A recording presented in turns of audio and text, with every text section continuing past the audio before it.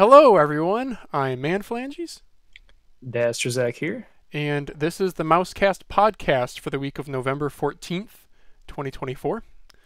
This week, we're going to be talking about, is 2024 the year of carbon fiber mice? We got a few new releases that we're going to talk about. And also, how about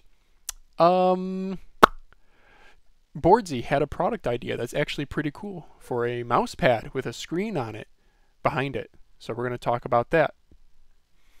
We'll take a look at skill-based matchmaking versus engagement-optimized matchmaking. Which one is better for you, if either of them? And then we'll also take a look at the best deals that we found on AliExpress for the 11.11 sale and see what got us to cave. Yes, sir. So, yeah, I picked up some things, but yeah, we'll get to that. So to start off, let's go to the Pwnage Carbon Fiber Trinity. This was just released. This was pretty cool. So Pwnage, right, they have the Stormbreaker, and now they have the Stormbreaker CF, which is carbon fiber instead of magnesium. But they've had the Stormbreaker for like, what, year and a half now? Yeah, at least that long. And now they're reviving the Pwnage Sim shape, which is famous for being a darn near Viper Mini clone. Have you used a Pwnage Sim before? This is a mouse that I would hear rumblings about after coming back to the mouse scene more recently than when this was like featured. I've always wondered about it, but I've never touched one, never tried it. Yeah, I haven't touched one either. I know everyone's like, is that a GPX clone? Is that a Viper Mini clone? And it's like, not. But I do wonder, the side curvature is like one of the key things. Like the glory, you look at like ELO shapes, and you look at, if we look at something like the, not an argument with a guy on Reddit today, but if you look at the Deluxe M600, it looks really similar to, holy crap, this website's slow for me. It's really similar to the Viper Mini, but they don't at all feel similar. I don't know why Elo Shapes is like not loading for me. Well, anyway, you can take my word for it. Yeah, that's like the beauty and the issue with Helios shapes is it's a wonderful site to compare mice, but then you just can't fully know until it's in your hand. Yeah. I know. Have you seen that? Is it Ratings 3D Mouse? They have a 3D comparison tool. Have you seen this? Oh, I haven't. No. Yeah, this is pretty cool. So this is like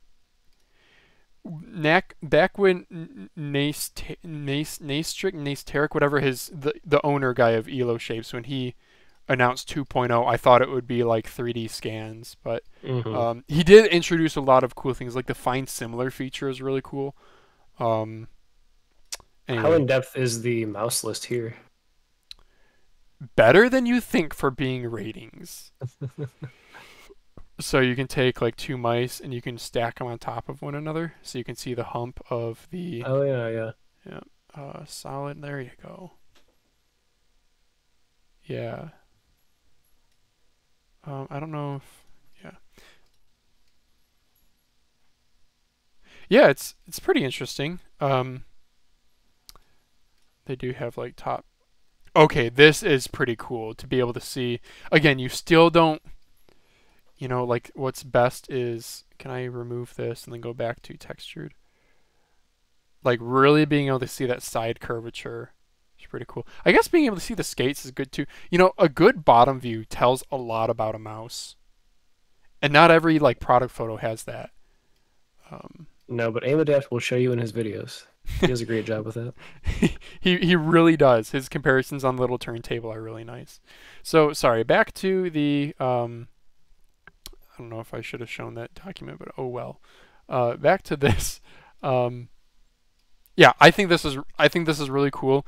The price is $149. I think if you do the black or the silver, it's $139 US. You can opt for holes or no holds on the side. You can show grip tape. I think it comes with grip tape, and then there's upcharges for different glass skates.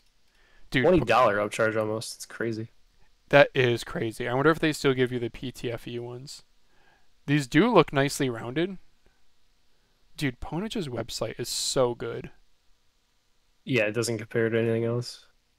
Click on the glass skate one more time. It says PTF white included. And then you add, yeah, the glasses in addition to that. I think they still give you PTFE.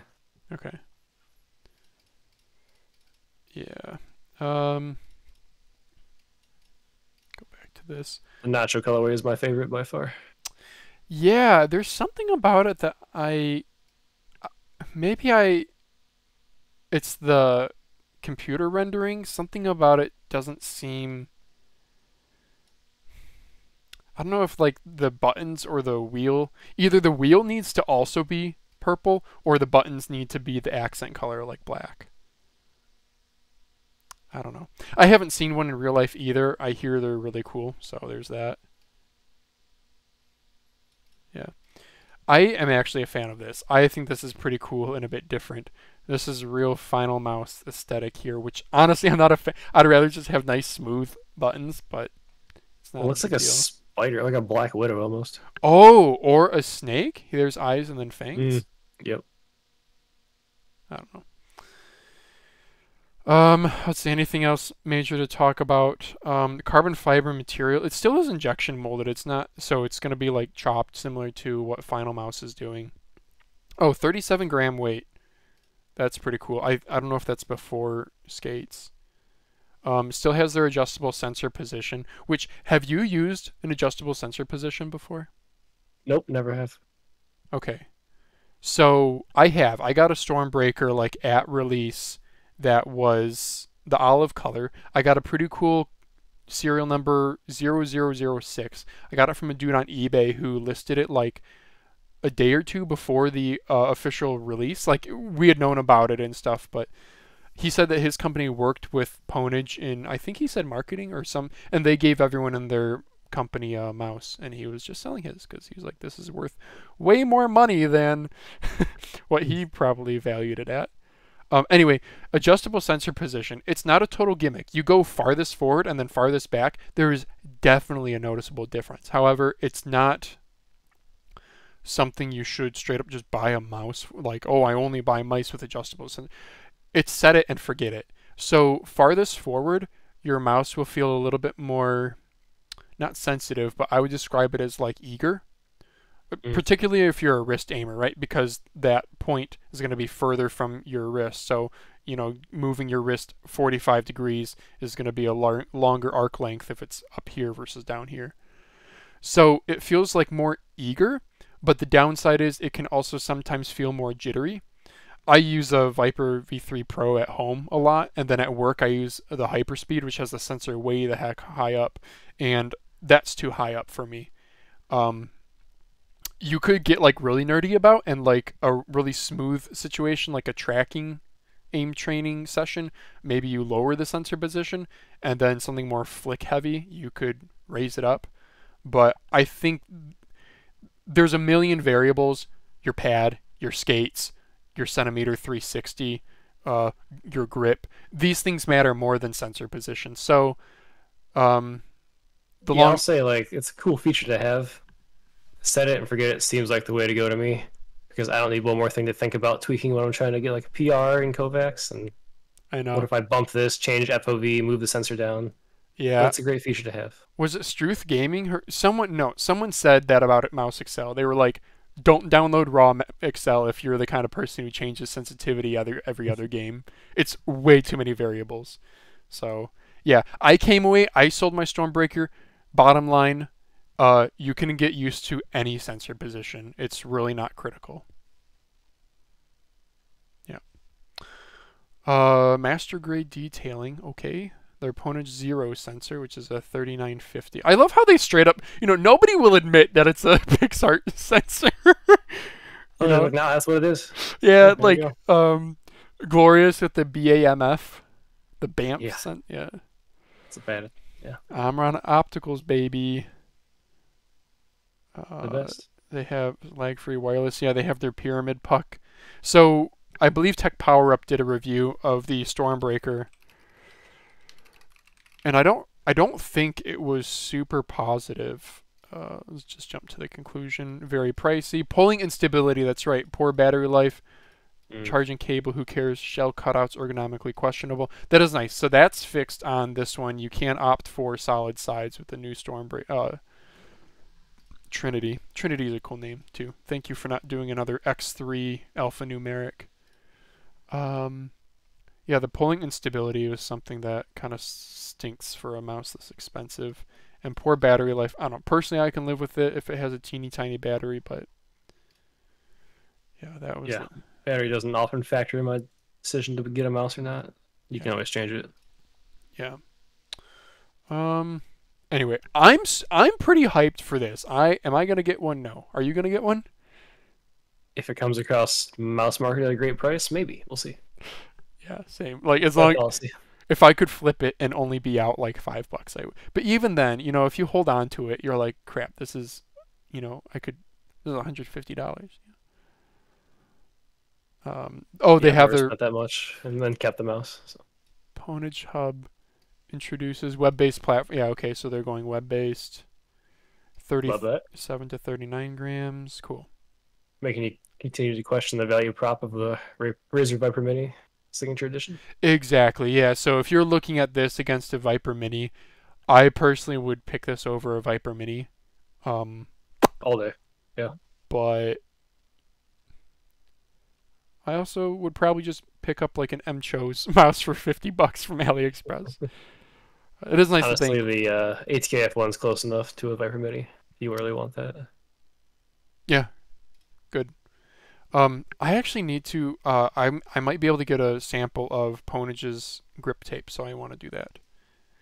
Anyway, I think we've exhausted this topic, so let's move over to another carbon fiber mouse. The WLMouse Ying, set to release the 18th of December. This is cool, dude. One day before my birthday. Look at that. Really? Oh. Wow, you're nearly a Christmas baby. That kind of stinks. Gotta love it. Oh yeah. So this was teased a while back. I think I might have talked a little bit more. I think I might have commented. Dude, these colorways. Oh my gosh. Even the like custom, instead of just using the normal scroll wheel rubber, dude, that I can't blue. decide if I love it or it looks like my toddler painted all over it. Oh. Yeah, somebody out there. Not to crimp the vibe, but like, yeah. I think I like it. Game. That blue, oh, dude. Is it blue and black? Yeah. I think, oh, dude. I think this is the best looking mouse I've ever seen. Is there a texture to it? It looks like there is. But it may just be below surface. No, it doesn't look like it that much in that picture. It looks it's just the blue and black that gets me. It's like, you know how you can get like bowling balls that are like marbled? Yeah. Yeah. So the shape looks played out. It's a very popular shape nowadays. The large rear, like a Sora, large rear. Sora-esque. Yeah. Yeah, very sharp slope down to the buttons. I commented saying, so the launch price of 999 rubles, whatever, is $28 more than what the Beast X launched at. This is MSRP, so like if you buy from AliExpress, there's a markup there. Mm-hmm. Yeah, he says China price might be slightly different than global. That's true too, with like tariffs and stuff or whatever. I'm pretty sure. No doubt it'll sell, even at that price. I have no doubt people will pick this up. Yeah, there were more. Oh yeah, that's right. There were pictures of it. Yeah, so this is 2 months ago. Now that looks rather short, huh? Like this stops quickly. Like, dude, look at how the buttons are like more than half the length of the mouse. Those skates look nice. It looks closer to how an X2H Mini feels in the hand, where with my grip, my fingers hang over the front, and that back hump is really filling. Yeah. It said 119 was the dimension for the length. I think that was I believe. Right. Yeah. It does look really humpy. You can see it looks like they were playing with a magnesium scroll wheel, but then in the more recent Twitter photos, they have that other one. Oh, I like that so much better. You like the metal? Yeah. Oh yeah. As I sit here with my X2H ES. Yeah. Yeah. Yeah, this is. Oh yeah, this is probably the same scroll wheel they've had before. Yeah. Yep. Okay. Yep. Okay. Well, okay. This or the Pwnage Trinity. I love this shape more. It has to be this one. Yeah. I think I'm in the same boat. I have height issues with like support from the hump height of the Razer Mini Yeah. shape. Even though this mouse objectively I like more. Yeah. I'd use the WLMouse more frequently. Yeah, these side buttons, huh? This is an older design. This is like what Finalmouse used to do. This is what you see more of nowadays. This is cleaner. Okay. Well, that is a very cool product. And then the last, I guess, one would be, I don't know if I'm going to be able to find Finalmouse ULX Competition. Talking about the carbon fiber mice this year. So the ULX, right, it was already their like chopped carbon fiber custom polymer or whatever. Now there's the competition. I think this is old news at this point. Their launch day was what, in September or something, maybe October. They're starting with the whatever the like all black edition they called it, Founders or something like that, where it's like raw carbon with like a clear coat epoxy over it. Looks like they actually have a decent amount of literature online. What happens if you go to buy? Yeah, okay. Oh yeah, limited raw carbon edition. There must be enough complaints throughout the community about the holes in the sides because you see solid sides here, you see Pwnage doing that as well. Yeah. I agree. It's grip tape or no go for me on that. Yeah, I mean my WLMouse, both of mine. Yep. Grip tape. Same with my R2. Yep. Yeah. Yeah. It's funny. Finalmouse, they innovate and then they backpedal a little bit. So remember they used to lock their, like the tournament one and the Scream one were locked to 500 hertz. Maybe not locked, but maybe default set to 500 hertz because they said pros feedback was that it feels more raw. And then they went back on that. Now they have, 8K polling. And then the holes in the side, they were the first to revolutionize holes in a mouse, right? And then they've walked back on that. Okay, not like, oh, it's fun to hate on Finalmouse, but it just goes to show that's how, right, you innovate on something and then the market sort of learns from that and then, yeah, sentiments might change. It's a truly shocking comment to make that 500 hertz is more raw when it's literally not. Yeah, it's I the think, opposite. yeah, again, this is back, I mean, Finalmouse Scream 1 release date. I want to say 2018? 2016, dude. 2016, okay? I was a child. Yeah, so that's back when it was tough to find, first of all, good wireless didn't exist. That came out with the G Pro wireless in end of 2018. Yep.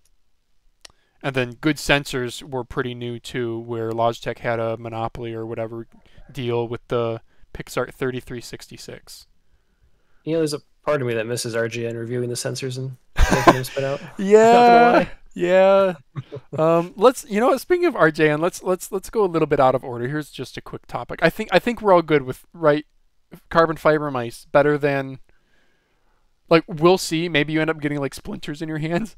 No, better than better than magnesium though, right? Yeah. Okay. So I don't have a link here, but Rocket Jump Ninja put out a video on 8K hertz polling rate. We're not gonna. So much. Oh, not Linus Tech Tips. Speaking some common sense here. Yeah, so we're not gonna go through the whole thing, but pretty much he does just what Optimum Tech did. So 1000 FPS, and then measuring, like trying to see motion latency between frames, and he was doing this at different polling rates, and yeah, couldn't tell the difference. But then he talks about performance issues on 8K hertz, and he even says he has a pretty modern system. So he does the human benchmark, which, everyone kind of likes to flame him because it's very not scientific. But, his point is basically if you're looking at a 159 millisecond latency to detect something on your screen, but now you're, fussing with polling rates which are less than 1 millisecond, how much does it really matter? I think it was what, a max of 4 milliseconds you're getting there, and like if my attention wanes for a second, I can go from 160 to like 190. Like 4 milliseconds. What are we talking about? Well, that's the Yeah. thing. Not even 4 though, right? So 1,000 hertz is 1 millisecond. Oh, it's sub. You're right. Yep. Yeah. Yep. Yeah. So I'm with Rocket Jump Ninja. I don't know. I also feel like I don't want to raise my voice too loudly and be like, "There's no difference," because then players much better than me are gonna be like, "Yeah, there is, you dummy." Like Boardzy's a big believer in it, right? Yeah. I always play on 4,000 hertz. The comments in this video about performance did make me consider dropping to maybe 2K hertz on Fortnite, because I do experience occasional frame drops in that. So Yeah. yeah, we'll see. Yeah. I think. Yeah. If I get like one frame drop in a life, it's not worth it to me. I'd rather No. just even in like 500 when I'm playing Battlefield, even when 500 hertz doesn't feel terrible to me. In aim trainers, I can tell the difference, particularly in reactive tracking situations, but it's like I have to look for it. If you sat me down in front of like not my setup, not my mouse, whatever, and compared 500 hertz versus 1,000 hertz, again on a 240 hertz display, I think I would not be much better than a 50-50 guess, personally. Now, I did have a 480 hertz OLED briefly, and that I could tell a difference on. Even He's of the same opinion. His latest monitor says he feels like he got like years younger. yeah, that's what it feels like. Yeah, playing at 480 hertz Kovacs, it doesn't make your aim better. It makes you realize that much more how bad your aim is because you can perceive flaws so much more easily. We don't need that. Oh, man. One more side I wanted to throw in there is fun fact that most Xbox controller pulling rates have and still are 125 hertz if you're not aftermarket. So like, yeah, pros are playing $1 million tournaments on those, and it's fine. Now that's not to say that that's like where we need to stay. You know, I mean, I use 1,000 hertz controllers myself, like the Vader 4 Pro. But yeah, yeah. And then in classic Rocket Jump Ninja fashion, he always does something a little bit quirky. And this one, he's looking at lightning as a comparison for what 1,000 FPS looks like. it's effective though. It is, yeah. He's a little bit artsy, you know. It's kind of fun. Like he wrote a book and stuff, and he got into, he produced his own music. Yeah. Anywho, yeah. ROG Harp Ace. Yeah. Okay. Well, I think that's all I have for that topic. What are we at? We're like 22 minutes in. Why don't we hop over to the next topic? Another rapid fire one here. Zowie U2 owners, they get a 4K receiver. Yep, looks like they're targeting November. We'll see if the stock comes out. I've not heard anything about this being purchasable. I have a U2. As a slave to the pulling rate. Contradictory to our previous conversation, I'll probably pick that up when it comes out. So. Really? Okay, what if it's $50? No. Okay. I mean, it's $20 and that feels bad. I'd prefer it be 10 or 15. Zowie ain't gonna sell it for $20. No way. Then I'm out. No way. I'll Okay. just sell my U2 instead. Yeah. Okay. I'll sell my U2 used so I can afford the dongle. If it's that much, man. I don't really have anything else to say on this. Nope. Okay, here's another quick one. OP1W released November 14th. That was, well, if this is coming up Friday, that's today. So AimAdapt has his video out with the purple edition. I think I said, damn, Endgame Gear woke up hard. AF. Steelseries next, please, Sensei Pro and Pro Mini when. Yeah, so I get right. It's a company strategy that you want to release your new products. You're quiet, and then you release it when it's like fully cooked and such. But it does, beg the question, dudes. These companies innovate so quickly. Where is Steelseries? Do they just not care? I mean, They're resting on their laurels with the Apex TKL, and we've got a nice keyboard. Although everyone's releasing Hall Effect keyboards now. Yeah, and even then, it took forever for them to release that firmware update. I bought Apex Pro TKL when they were like $35 from GR Liquidators on eBay before they had the firmware update. Then they get the firmware update. Now they're selling for 50, 60 every day. Isn't that funny? Yeah, mine died. So Rip. go looting. This was teased a while back, though. Sensei Pro Mini. This is back 3 months ago, brother. Where is it? I'll buy it. The name actually makes sense, unlike the Razer Mini Pro Viper weird leak that it wasn't actually real. Oh, yeah. That's right. I forgot about that. That was around the same time as this. Yep. Everyone was like, "Oh my god, the hype!" And then the phrasing of it just didn't make sense. Here we are. Razer refuses to do that. Razer Yeah. Cobra. And Wise Owl is going to be releasing the Cloud S Mini or whatever at some point. I believe they said, I'm on their Discord. It was supposed to be November. Now it's pushed back to January. That is when I actually might buy I might pay full price for. We'll see. Not you. I don't know. I'm a Wise Owl fanboy. But yeah, Aim Adapt has a video out on with the Purple Frost. So I guess there's going to be a Purple Frost version, and he probably goes in depth with the shape and everything as he normally does. Yep. I need to stay strong with my OP1 8K Purple Frost. You I don't what? feel the wire. No? I need to stay strong. Don't sell the Yeah. 8K for the 4K. Yeah. I hate wires. It's like a mentality thing. I feel it. You just sense that it's there. You don't see it. You might not feel it, but you just sense that it's there. I've managed to avoid that on the OP1 8K, but yeah, I 100% know what you're talking about. Okay. Oh, I did see that delayed due to firmware issues. Oh, this was removed by the moderators. That's an Oh, interesting that's twitch. right. So it's not actually launching today. We have a few that it gets detected as an XM2W when, well, Finalmouse seems to have flashed the wrong firmware to their dongle, or developed in house. Yeah. So. I Anyway. can't imagine a wireless egg mouse being delayed. That's odd. Yeah, some people are having PTSD in this one. But dude, the fact that they gave away XM2Ws is kind of a Chad move. I think we talked about that last time and how much We money did. Yeah. they I love promised. in-game gear. Yeah. Yeah, dude. What else we got to talk about? We have, oh, here's another stupidly small thing.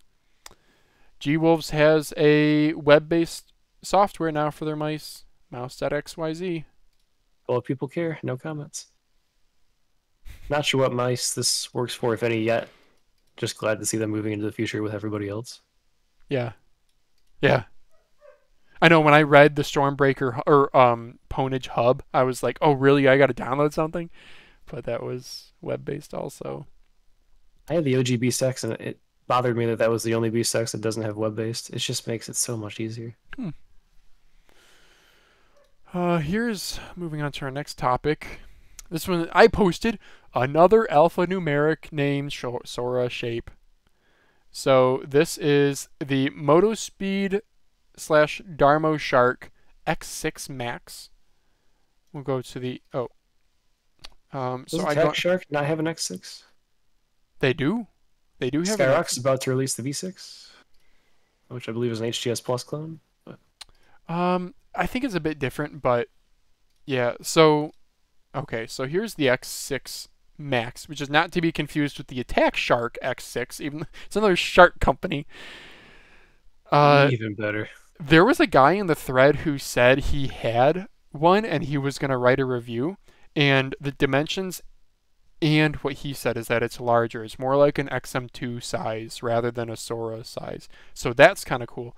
Also, it has this like feature here, and it has one on the other side too. Yeah, it has a ridge on the other side. That's kind of unique. It is. But yeah, I got into a discussion with some people on the subreddit about Motospeed and Darmoshark. So I know that they've been closely affiliated. Motospeed sells some stuff under the Motospeed brand, but they're actually a really huge OEM. I don't know how big they are nowadays, but gosh, I don't want to say like 8 years ago or so, they made the Finalmouse Ergo, the original Finalmouse Ergo Really? Classic, yep, which was the Razer Imperator also used the same shell. Yep. And then we can look at Razer Imperator, which was modified where it had their rubberized coating and movable side buttons, but it was, in fact, there you go. Looks like a Finalmouse. Yep. Yep. But then also the Finalmouse Tournament Pro. This was also produced by, this is a Motospeed shape. So was it the Motospeed V70, V60, V70? No. Anyway, Motospeed, all their numbers are like V's and whatever, and this was a Motospeed V something. Same thing goes with the Imperator / Finalmouse Ergo. Yeah, they had some other people doing it. Yeah. Anyway, Motospeed, I don't know how relevant they are today. Their website doesn't really show much of anything. It's motospeed.cn, but maybe it's like a very close, industry. They don't want to share too much info. I don't know. Anyway, Darmoshark, I think, is literally just their brand that they sell. And this one's actually branded Motospeed, which is interesting. Yeah, Darmoshark has yet to impress me on quality for any of their mice that I've had. Yeah, They always just felt cheap, so I'm interested to see if this is the same. agreed. They're not bad. I mean, they're not bad. Like they're not. They're like I had a bad copy of one, but yeah, generally you're right. They're not terrible. yeah. For me, they're like 4 out of 10. Like you know it's not the best quality, but you're also not paying more than $50 for it. It's the mouse I gave my friend when he needed one. Yeah. Yeah. So the 3395 version is $10 cheaper. No Omron opticals. This I actually would be buying during the sale to try it out if it had Omron opticals, but it uses TTC greens or whatever, which I think they're not an Are they optical. also more of a hollow sound like the TTC Golds perhaps? Probably. And I Yeah. think that's partially from they use this dust proof nipple here to IP54 ingress rating. Yeah, 500 milliamp hour battery. Oh, I love this. Chip brain. Yeah. 46 grams for the 500 milliamp hour, 43 grams for the other. Plus or minus bull crap, just add 2. Yeah. Oh, and then this one gets the skin type fine coating. I do really like on the Darmoshark N5, this coating is better than, I would say it's like a Pulsar coating. It's not the raw plastic of Yeah. not have here. Yeah. Yeah, in fact, I don't think my camera will pick it up, but the bottom is a slightly different color. You can see the bottom's more pinkish. Yep. This is more orange. I think that's all I have on this one. You got anything else? No, I did notice, I guess, that the length is 122 millimeters, so it's a bit bigger than other Sora-esque shapes. So. Yeah, and that's what the guy on. Yeah, I hope he posts his. Interesting move for an already back hump mouse. Could size it out for some people with smaller hands. Yeah, I'm worried that it might feel too wide. It might be kind of like you're holding a brick. That's against the RJN philosophy of having a narrow mouse, Right. Which I like this too, but. Okay, let's jump over to the next thing. Vaxee X Ninjutso Sora. So this was like leaked photos from looks like an FCC report or something. So we have a Sora logo, and it clearly looks like a Sora. And then my dog's breathing on the door. But we have a Vaxee branding here, Vaxee type skate design also. What an odd thing for two separate mouse manufacturers to come together as opposed to like an esports team or something. Yeah, well let's talk about that. Okay, so obviously they have the colors here. That's how Vaxee names their colors. Mm-hmm. And I know I asked, does anyone know the extent of the collab besides colorways?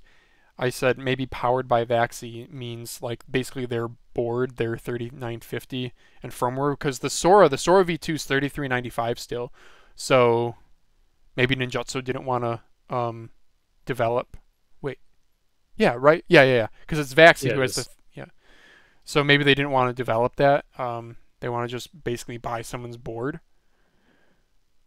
Or what I really think is going on is everyone in there, as we saw with the MCHO's L7, this new Motospeed mouse. Everyone and their dog are making Sora shapes. Vaxee doesn't have one. And Vaxee takes their sweet time making a shape. Because remember, they're like Zowie, right?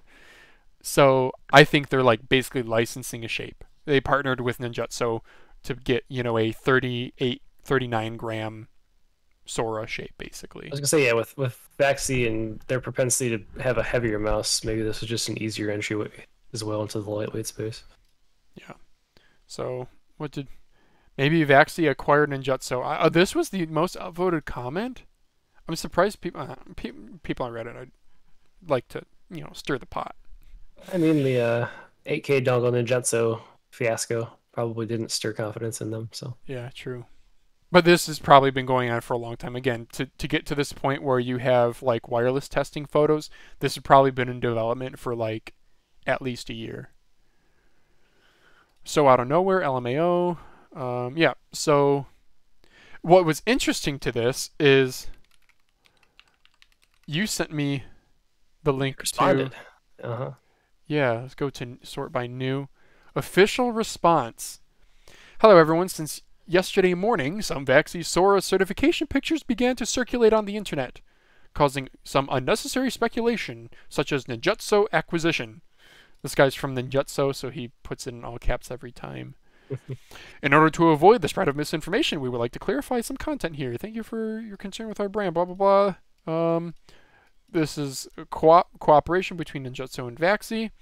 We're still confirming the details. Can't announce anything at this time. Thank you for your attention. If the partnership goes well, we expect to announce product details at the end of November. Thank you for your concern and support to Ninjutso! Exclamation point. Committed to developing better. Okay, blah, blah, blah. What's your take on... I have a take on this. My take is the same as the top comment. Ninjutso is the strangest mouse company. That's how I feel. Yeah. Okay, why's that? The whole 8K dongle thing threw me. They've had this one shape. They haven't come back with their old shape. Yeah, I don't know. I'm not sure what their direction is. I agree, but I think for different sentiment, I think that they're weird. It's nobody asked for this public statement. See, I remember that other thread. This thread got 92 upvotes. Okay, that's not nothing, but it's also not big news. That's 92 people, dude. 92 people. It's a Reddit post on Mouse Review, unless this was going on somewhere else. Yeah. Oh, actually, squash the rumors. I was actually trying to buy an Infinity mouse, infinite speed from this guy. Anyway. Yeah, I've seen him over Mouse Market. Anyway. Yeah, so I don't know why this. Anyway, I just thought it's like way too heavy-fisted to make a statement about this. Like, who cares?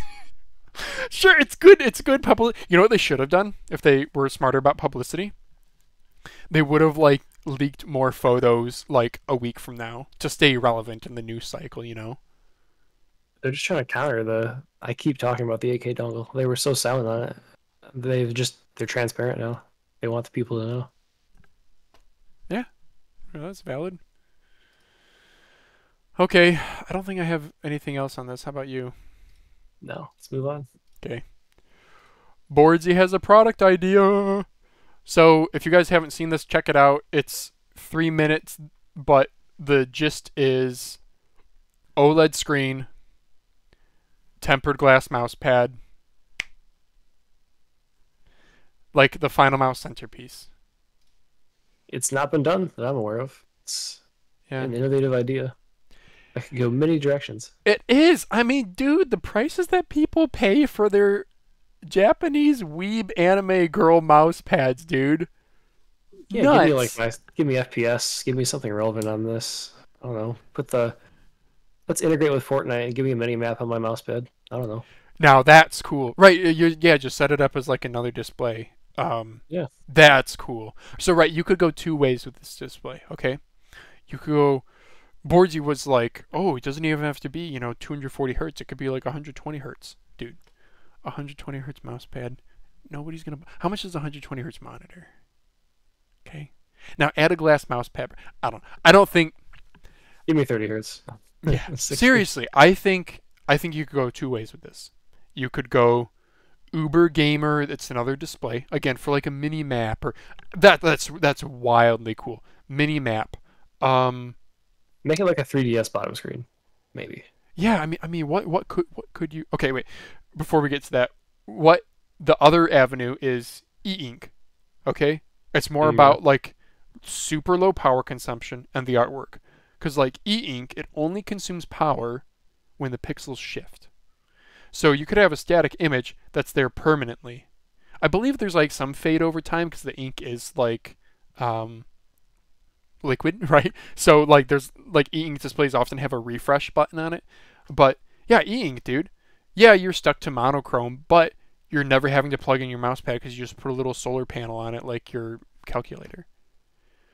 So I think maybe this goes the direction of it becoming an input even. now, Input into your computer through a mouse pad, like a touchpad almost. yeah, well, yeah, think like Draw on my centerpiece mouse keyboard, pad. sure. Well, can't you actually do that right? Well, like touchscreens, capacitive touchscreens that have glass over them, right? They just touch through the glass. So you could theoretically do the same thing. Not talk about like palm rejection, but yeah, you could have like a Mac laptop bar at the top with the touch buttons. Yeah. Now, would you want this integrated into your mouse pad though? Because you could just get a Steam Deck. I do love the Steam Deck. Or I'm sorry, I don't know. Stream Deck. Stream Deck. You know the with the buttons, and you can customize the. You know what I'm talking about? I do, yeah. Okay. I have a very knockoff version of that, yeah. Yeah. Okay. Elgato. Yeah. These things. So I don't know. You could go two ways, right? You could or have both products, right? So your premium product is your OLED or something that's really nice that you can use as, you know, you got to plug it in with an HDMI cable or whatever. DisplayPort. USB-C. That's right. You could do USB-C these days. And then you could have a more budget option that is like e-ink or maybe even like, you know how WLMouse just has their stupid little animation that plays over and over again? Yep. Man, if there's ever a product where people are going to question if it's a gimmick, it would be this, though. Well, there's the Razer Firefly? Yeah. Yeah, like RGB mouse pads were made fun of a long time ago. And now, whoops, let's go to Amazon. If it actually loads. I have an RGB mouse pad. And the ambient lighting that it did was actually kind of nice. Yeah, I don't hate it. I've never used one myself, but I imagine they're like a pretty popular Yeah, dude. basic peripheral. Look at the number of reviews on these. 6,000? Yeah, 15,000 on the one below that. 15,000. Dude. They're selling for $13. The manufacturing cost must be dirt cheap. Yeah, so how these are made, it's pretty cool actually. So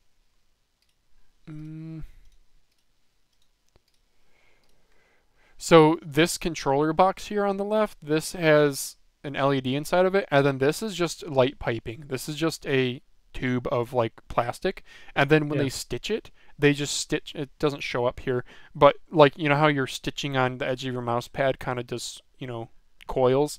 They just coil it around that, but they use a thread that's clear plastic, so it's kind of stretchy. Like you could rip it, but very cheap, and they work.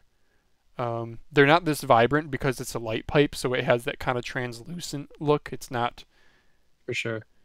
You can tell it's going through a tube. It's not actually illuminating at your eyes.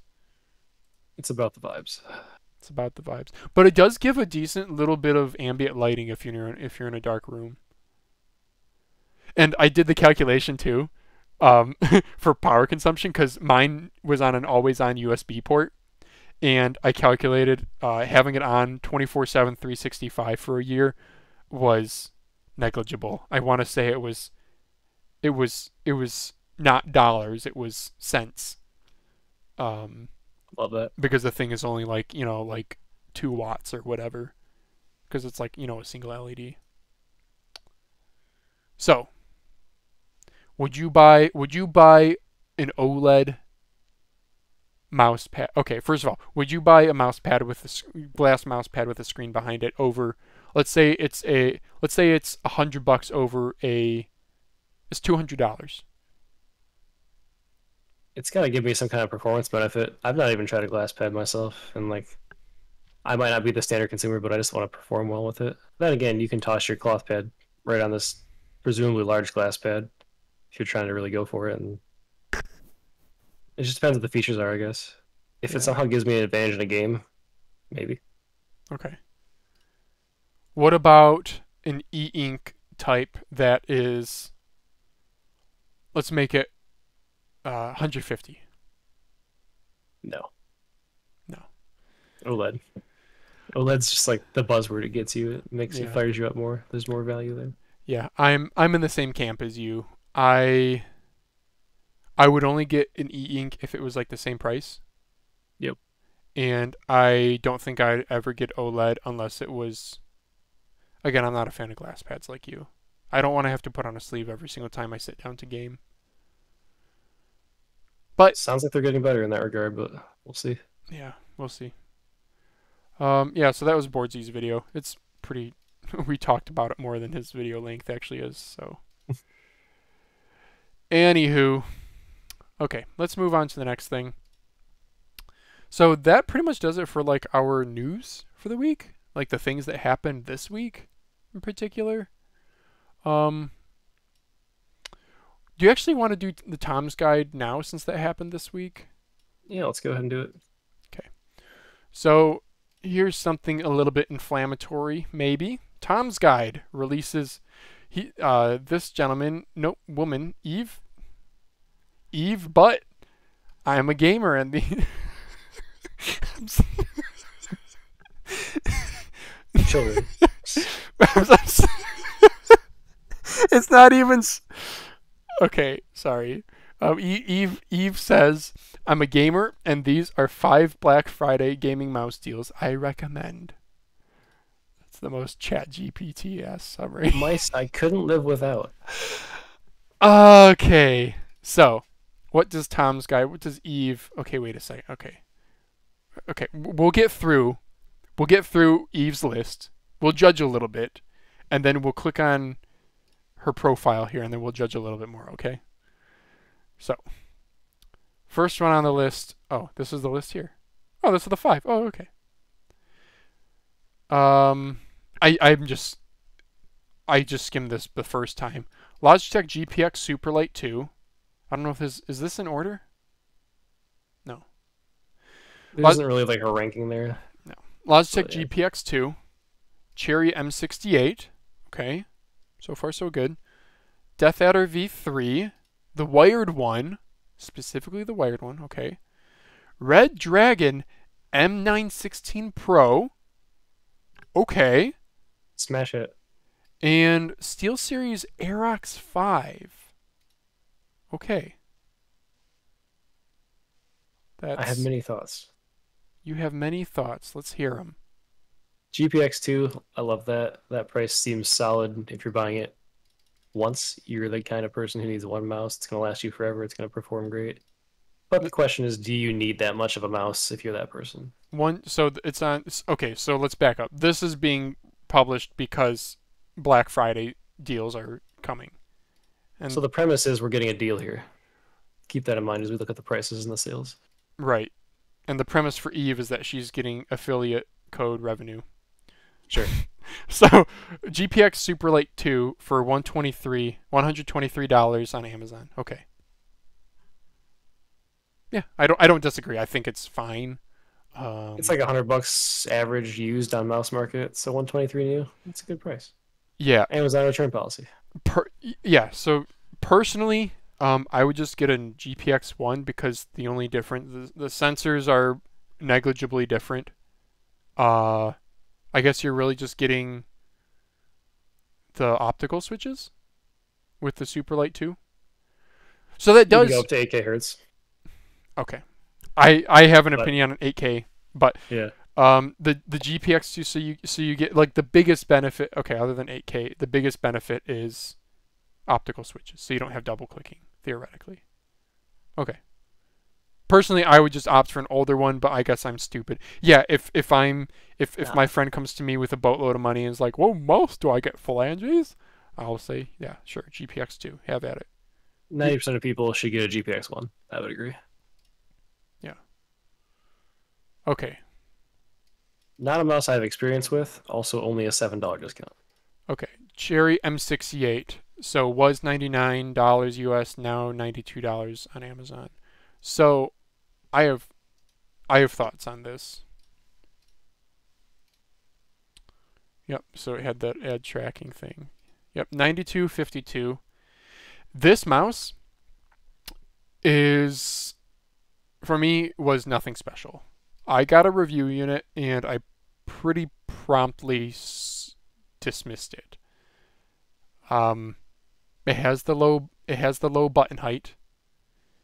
It has side buttons that protrude out nice and far. The scroll wheel is nice. The scroll wheel on this was quite nice. Middle mouse click was pretty quiet. The scrolling was notchy, but still pretty quiet. The rubber on this, on all of these new, because I got another review unit of the M68. No, sorry, 64, the Ergo. Really nice rubber on the scroll wheels. The coating feels like a Pulsar coating. Absolute fingerprint magnet. Worse than anything else I've ever used. I usually don't care about fingerprints. It was when I was boxing up the mouse, I was trying to take a microfiber and get the fingerprints off and I couldn't. But it does feel good. Not Viper V3 good, but like Pulsar good. Yeah.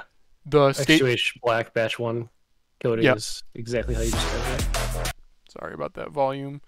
Hopefully that wasn't too loud for the stream. So, are they going to show us the skates? This is also on one of their pads that I also have a review unit of. The skates on it were nice, and it uses the side charging. They're not going to show us. They're side charging because there's no USB at the front. For me, the shape was meh. It was pretty flat sides, and they were, my biggest issue, they were kind of curved weirdly. So as the sides got towards the front, they were a V shape, and then as you move towards the back of the mouse, it became more of like a pyramid shape. So most mice do this, okay? Like even the Viper V3 Pro, I mean, you eventually get to the back where that hip is, and it does invert. This inverted like way too far forward. So you end up gripping at a part that's like where the wall is kind of doing a transition between the two, and it didn't feel great. I have the same issue with the Deluxe M600. This does just look like an awkward shape, even at first glance. It just something looks off about it. Yeah, like if you look at the right side here, it looks like there would be a nice ring finger ledge, but there ain't. So anyway, this shape didn't hit for me. I like the M64 more, but I forget somebody's video. Boardzy? He agreed with you, I believe. Yeah. Okay. Or was he reversed? I can't remember. Somebody was reversed and they liked the M68 more. So whatever. Okay. Sorry. Moving on. Tom's list. Back to it. Death Adder V3 wired. What are your thoughts? It's a great mouse at $70 even, but I've seen it much cheaper than this on Amazon. So they're So advertising. the deal itself isn't that great. I also got one myself, $20 on Facebook Marketplace. So $20 for a wired Death Adder V3. there are better deals to be had. Yeah. Yep. So this one on Amazon, they're advertising as $59, $10 off of the normal price of $69. It's not a bad suggestion though. It's a great mouse. The coating is the smooth touch that they've moved on and use with all the V3 Pros now.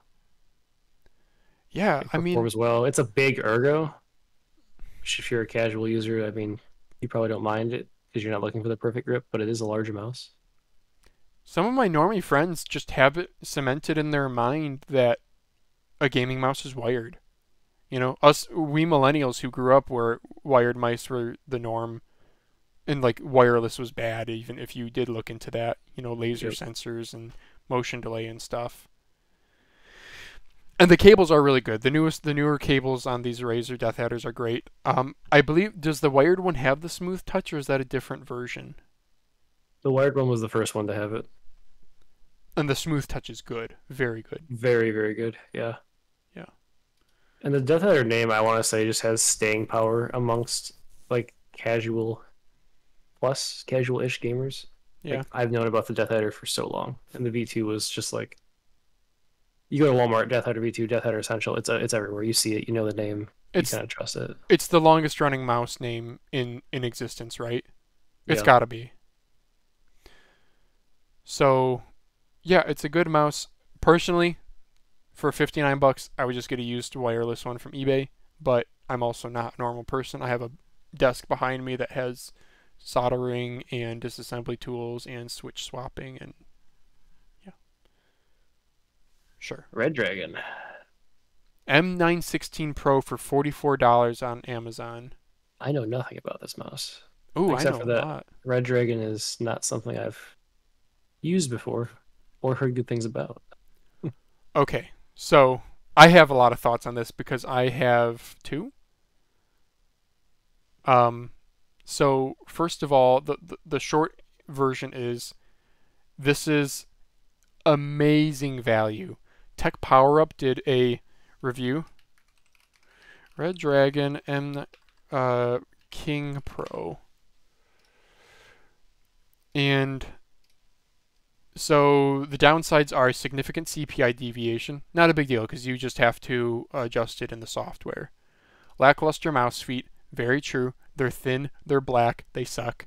Charging cable could be more flexible. Strong disagree with him on this one. Red Dragon cables are like the best cable. They are, dude, they are like actually the softest, plushiest, most flexible mouse cables out there that I have tried. I have like Red Dragon seats to Vine, so I have like 6 of their mice. Dude. I will Anyway. say the person reading this article and buying this mouse probably doesn't know how to adjust CPI and Well, DPI like deviation. that's a good point. So And they're not CPI, replacing mouse feet either. So that's true. Okay, as an enthusiast, those things don't bother me. you Yeah, get I agree. you get true 4K hertz. You get good sensor performance, low click latency. It has good internals. The thing is stupidly lightweight. I did a destructive mod to mine. Man, Phalanges, Red Dragon, G49, weight reduction. And I got it down to, here we go. So 51 grams is the stock weight of this white one. Yeah, so with a really crappy destructive base mod, 41 grams, dude. It's a medium-sized mouse. The shape is rather unique. It's like a pear shape. So the sides at the front are like really flat, and then it has this bulbous butt that kind of comes to a bit of a point right in the middle.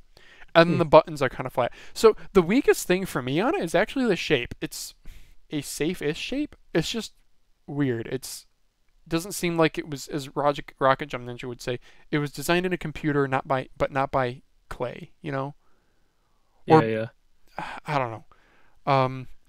It was $24 on AliExpress. Wow. Dude, they've been on Amazon. They've been that too. Shipped from Amazon. Return policy. And then this is the 4K version. I would have almost recommended the 1K version in this article. What's the pricing look like on that? I think it was mentioned in the blurb below it, but Oh, he says so. as on Tom's guide. Rather. Oh, Tom's guide. $44. You might even As spot low as 20 for the 1K. Yeah. Yeah, that's nuts. With a 33.95, dude. The like shelf per tray price of a 33.95. If you go on AliExpress, try to buy just the sensor, they're like $5-6. I've been persuaded. This is a good recommendation here. Yeah. So other than the shape being kind of wonky, the build quality is not great. So what I like about the build quality is there's no coating. It's just smooth plastic like a GPX. These side buttons are shockingly good. The side buttons are pretty big. They protrude quite a bit. The front one has dimpling on it so you can actually feel the difference. Nice, snappy, a little bit of a hollow sound, that's fine. The Huano transparent blue shell pink dot implementation is fine. Maybe a little bit on the spongy side. And that's about it for the good. The bad is scroll wheel way too smooth, not noticeable steps, kind of noisy. The rubber on the scroll wheel feels kind of plasticky. It feels really cheap. It's like a rubber plastic blend. Middle mouse feels cheap. and then the whole mouse itself, it's like rather hollow feeling. It feels like I don't want to say a $20. It feels like a $40 mouse. It feels like a Darmoshark. It looks like one too. Yeah. Their newer ones, the M918 is better, which is basically a larger version with slightly better contouring, and the M815, which is really similar to the M918. Stupid naming, way oversaturated. Anyway, point is, I don't know why this person included this. This is such an off-the-wall recommendation. Think of all the other the budget offerings from, M-Chose, Attack Shark, just looking over here, Deluxe, Philena, Darmoshark. If you Google gaming mouse on Amazon, you're going to get Red Dragon recommendations. So that may have played into it. That's true. Yeah, that's right. Because this person has this is their affiliate code link, tracker, cookie, whatever. Yeah. I got my 4K one from Amazon on the ETV. I think was like $28. Last one, SteelSeries Aerox 5. Okay, what's the weight on this thing? It already feels overpriced to me. SteelSeries we already talked about being kind of out of the loop, right? Aerox 5 74. is 74 grams. It's pushing it. I mean, it's Vaxee XES. That's not as bad as I thought. It's a very large 129 is up there as far as length for a mouse, tall, wide, all of it. Well, what's a competition? Okay, you're a normie. You buy based on what's available on the shelf, and Best Buy has RGB and looks cool. This is there. You know the SteelSeries name. So, what's the lightest weight G502 wireless? The Plus? Can't be. It's the X. G502 X. Yes. Okay. Okay, so it's lighter than a G502 X. And notably shorter. And what's Basilisk would be another... Is the 35K the most recent? V3 Pro, I think, is the most recent. V3 Pro. 112 grams. So, yeah, that's the thing. SteelSeries, I think they're the only ones with like a G502-ish mouse that's decently light, and the Aerox 9 wireless. I've had this. I was in search of an MMO mouse, and I went down the Aerox 9 rabbit hole. Yeah, you can't It is find... monstrous. Mm-hmm. This thing is huge. I could not grip it in a way where I could reach the front 3 buttons comfortably. You're not supposed to grip it. You're supposed to take your palm... You smack Meat it on mouse. Yes. Yeah. But and I game, believe... like, wow, this doesn't work for me. Yeah. Razer Naga X all day. Yeah. 89 grams, though. That's, like, way better than... I mean, of course, your Scimitar's probably... 89 grams is a feather in the MMO gaming mouse specter. Scimitar's 108. Not as bad as I thought. But check the Razer Naga as well. That's the other... Go Naga Pro. Naga Pro. 134. Yeah. Now, the Naga, if you talk wired, the Naga X is 85 grams. I have a couple. And yeah. I have one too. Yeah. But again, these people aren't looking for, like, lightweight isn't, it's on the list of wants, but it's not the top, right? Your top are things like palm grip ability, number of side buttons for keybinds. I've rated at a very high level, run high level M+ Dungeons and WoW with a very brickish Naga, and it was no problem. Yeah. But still, recommending this in 2024. First of all, it's a shame that like no one else has really innovated here. Oh, Keychron M6 and Keychron M7, right? M7 is going to be closer. There you go. There's your trigger, your thumb trigger. Or yeah, not enough for clutch. MMOs. No. The Logitech G600 is the old school darling of the MMO crowd. but they're impossible to come by. Well, still, I would probably recommend these Keychrons. I'm not the biggest fan of. Kind of spongy clicks. Texturing's way too coarse. But 125, dude, I couldn't tell a friend get an Aerox 5 for 125. No, eBay use Naga. That's the way to go. Yeah. Yeah, I want to be mad about this recommendation, but I can't because there's It's a harmless list. yeah, gap in the market. Okay. I'm still shocked that a mouse of this size. Like, I don't have small hands, so they're medium, and this thing felt like I was gripping a house. Yeah. So, like, what would be your list of 5 recommendations? GPX OP1 non-8K. That thing is like $60, I think. The Performs wired. great. The wired OP1, but you don't need the 8K. Yeah. Okay. Do we want an enthusiast option here? Yeah, sure. I mean, they If you have a have. good sale on the Viper V3 Pro, then go for it. It's like the top recommendation flagship. Agreed. If we're talking MMO mouse, Razer Naga Hyperspeed V2, I think is the one that I have. It's like a Naga, but it also has 2 buttons at the front left of M1 that you can also. Yep, this is it. You Yeah. can assign actions in an MMO to those front 2 buttons as well, which is sick. So Yeah. that's what I do. Okay. Yeah, my Really list. Wait, is that 5? That was 4. Death Header wired. Death Adder Death wired. Header V3 Yeah. wired. Let's Yeah. put an Argo on there. Yeah, soft. I was gonna say. Yeah, I think my list would be similar. I would say, well, for the price of 123, Viper V3 Pro versus GPX2, I would take Viper V3 every day. And remember, Coding. with this too, you get aftermarket skates, support, and if you have problems with it, there's going to be people who have had the same problems posting online. So that would be like my just overall easy pick. I would say Viper V3 Pro. For my Ergo recommendation, I would go. I guess Attack Shark was it X6, X11. No, they.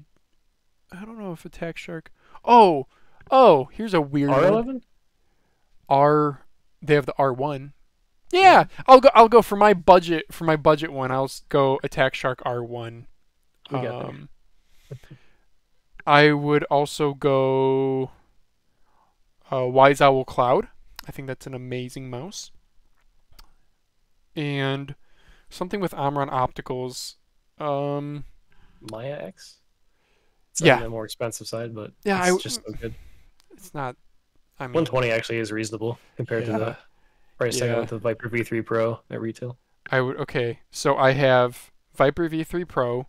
I have Budget Attack Shark R1. I have Wise Owl Cloud, Lamzu Maya X, and I'll also say Lamzu Thorn. Yeah. You've got price range all over the place. You got a budget option. You've got mainstream. Yeah. It's a good one. Yeah. I think, well, the thing is, I don't want to, like, I could just list more mainstream. I could have more Razer on there, but I think Lamzu could be mainstream. Lamzu could be, you have holes on the bottom, but the build quality is so good. The fit and finish is so good, so consistent. The best clicks I've ever used are on the Maya X. You have different colorways. You have a great unboxing experience. They come up with original shapes. Yeah, original shapes. They're used in competitive settings. Lamzu needs more recognition, I think. But anyway, that'd be my list. Okay. I think so. That does it for the news this week. Okay, quick aside here. Do you want to get into? We're going at an hour 9 here. We still have a lot more to cover. How do you want to do this? Do you want to Do you want to cover AliExpress deals while I dip a for bit, and then I'll come back and talk about skill-based matchmaking and such? Okay. You think you will be back? Yeah, I'll be back. Okay. Cool. All right.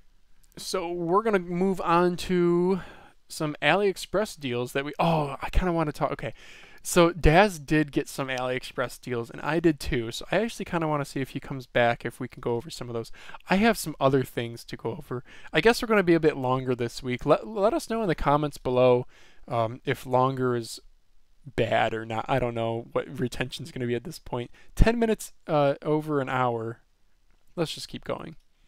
So I do want to let's go over some things that happened on Reddit. Introducing my custom grip on Razer Viper Mini. Just wanted to show you guys my homemade grip on Viper Mini. This is made by myself. It's kind of felt fabric. No sweating, no grease, using it for 4 years. I know it might look a little dirty after these years, but it was literally worth it. This comment made me laugh out loud. Yeah, so what the F is that, brother?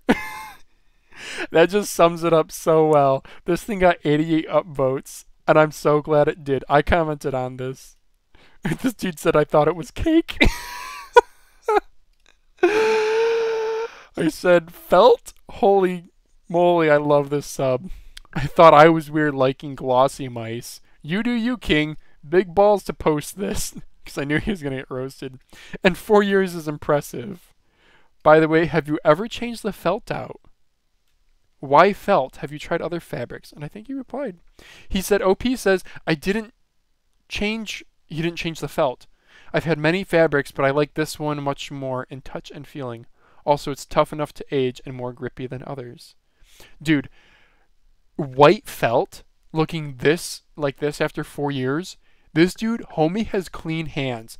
Go put white grip tape on your mouse and use it for a month and let me know what that grip tape looks like. Dude, I bought some white grip tape from AliExpress. I put some on a mouse at work. At work, I'm an R&D engineer, and I work in the lab sometimes when my hands get dirty. Dude, my white Walhout is not white. My white grip tape is not white. Even my red grip tape that came on my Wise Owl Cloud. Yeah. Homie did an RGB cutout.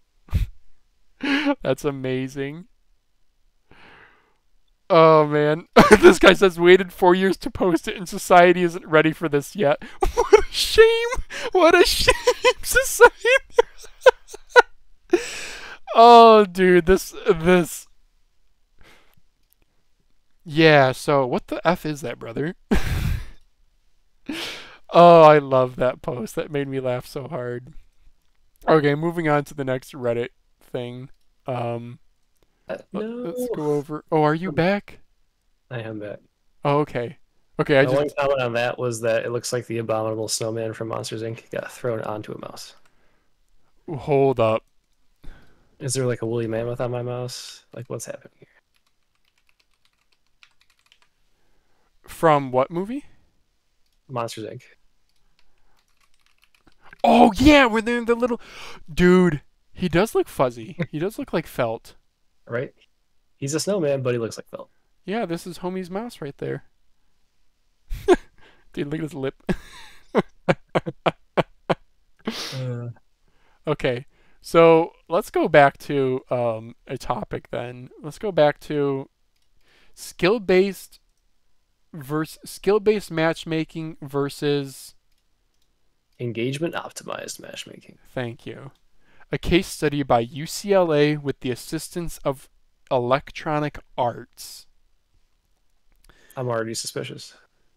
So as an introduction, ever heard of EOMM, engagement optimized matchmaking, which is different than skill-based matchmaking? It looks like the paper can be found here. Their abstract is matchmaking connects multiple players, blah, blah, blah. In this paper, we propose that EOMM, engagement optimized MM, maximizes overall player engagement. We prove that equal skill-based matchmaking is a special case of EOMM on a highly simplified assumption that rarely holds. Our simulation on real data from a popular EA video game supports our theoretical results, showing a significant improvement in enhancing player engagement compared to existing matchmaking methods. And we have some people from UCLA, and some people from EA. Okay. So, Dazz, can you sum up? Start with your Yeah, thoughts and sum this up for us. they argue, and I mean they're right. Skill-based matchmaking is like a subset of engagement optimized matchmaking. Skill is one factor that goes into like how they're determining how to keep you the most engaged.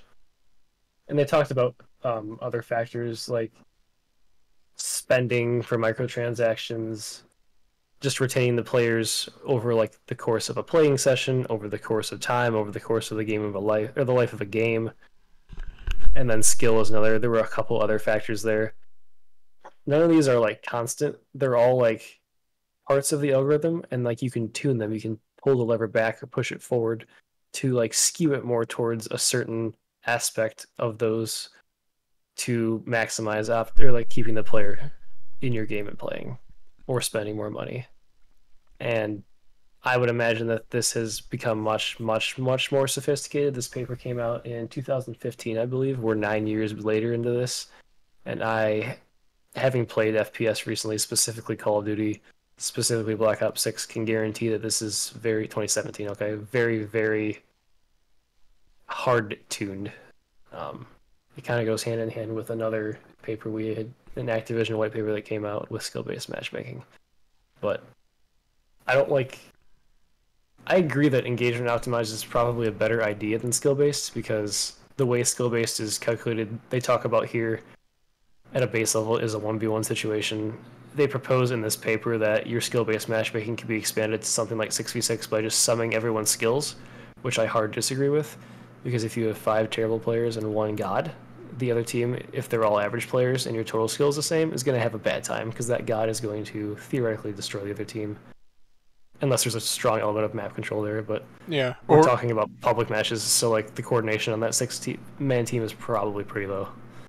Especially in competitive modes like a search and destroy. Exactly. Everyone likes to go and do their own thing in that situation. Or games that have heavy snowball mechanics where, Call of Duty kill streaks, for example. You're literally get like instant kill items as a reward for having a high KD. So yeah, I'll talk about that as well. I used to play Call of Duty like Black Ops 2 in a way where I would run like a UAV, like another radar streak, and then like dogs or swarm. And like if I didn't get that in a game, it was a bad game. Playing Call of Duty Black Ops 6, I'm lucky to get like a couple UAVs a game, which is like a 4 or 5 kill streak. Because it seems like the skill tuning of Call of Duty's engagement optimized matchmaking is tuned to like oblivion. Specifically for the top 10% of players. If you look at the Activision white paper, they break their matchmaking into 10 segments, and the top 10% just get put in very sweaty lobbies, for lack of a better term, all of the time. Do you want me to jump over to this one? This one I haven't looked at as in depth, just because it's a much larger paper, but I got like a summary from a different YouTube video. So wait, are you able to speak to their like testing methodology and how they're able to support their claim?